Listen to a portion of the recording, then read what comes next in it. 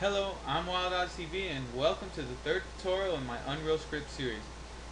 If you're watching this, that means my last one wasn't too bad, so hopefully I'm doing well. Today we'll be covering conditionals. Now I want you to remember these three keywords: if, else, and else if. These will be our conditions. So if this happens, then do this. Else, do this, and else if, do this. Now that does sound a little bit confusing, but let's get into it. So let's look at our first keyword, if. So open up Visual Studio, open up My Game.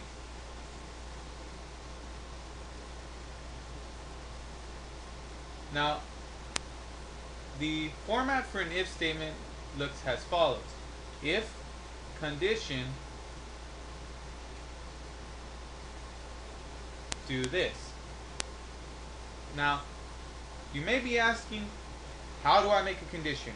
Well, conditions are made using one of the following conditional operators. So, what I want you to do a slash and a star. We're starting a comment box. So, conditional statements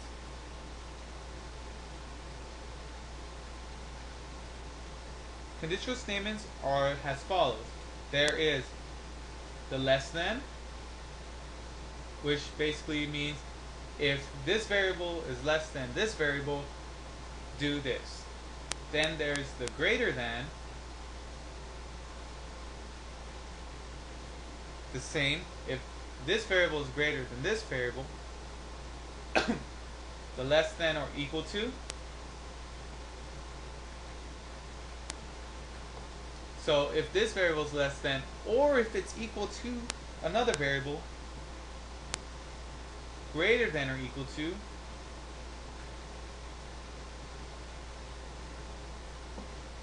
then there's the or. So if this variable is true or this, and then there's the and. So if this condition and this condition is true. Now I made a mistake up here. This should be if this condition is true or this other one. Okay, so here's our conditional statements.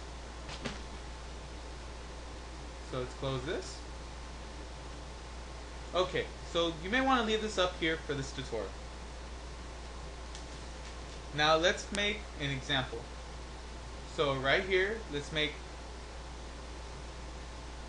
a variable. So var int test int. Then we're going to make another variable. Var int test int 2.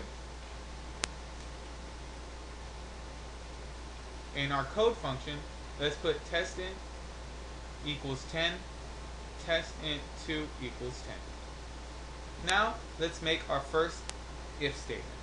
If, now our condition for now, let's say if test int is equal to test int. Now I forgot a condition up here. There's one more. It is the equal to.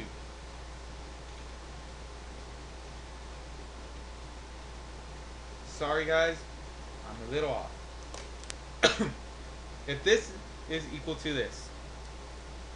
So let's first test if test int is equal to test int 2.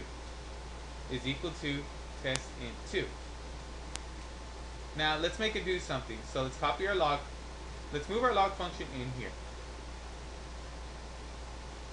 And now let's make it say they're equal.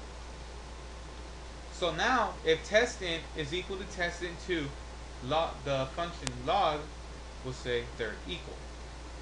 Now, what I need to note about conditionals is it uses it's all boolean operations. So what this does is it checks if test int is equal to test int 2, it will return true, then it will do our conditional that they're equal. But if it's false, it will do nothing. So this is where you can start messing with huge conditionals. So let's make a more advanced conditional. let's say if testant is equal to testant 2 plus 1. Now it'll check if testant is equal to testant 2 plus 1. If it is, it'll put they're equal, and if it's not, it won't do anything. And as you can already imagine, they're not equal, so nothing will happen. So you can already see how this can get fairly complex. Now let me show you how to use the OR. Now I'm going out of the traditional starting from less than on to n, but I think this is an easier way to explain some of the more complicated things, and the others will fall into place. So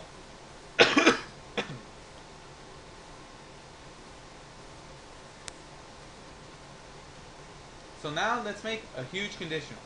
So open our parentheses.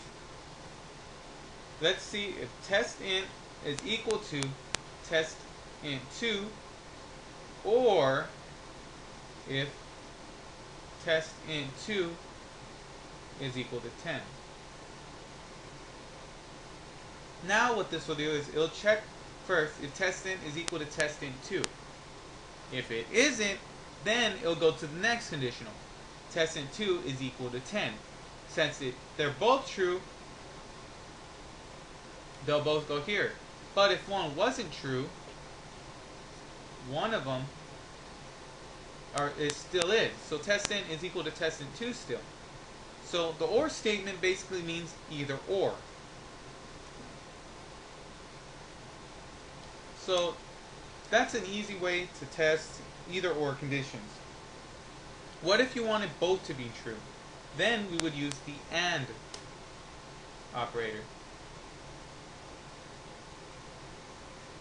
So we got testInt is equal to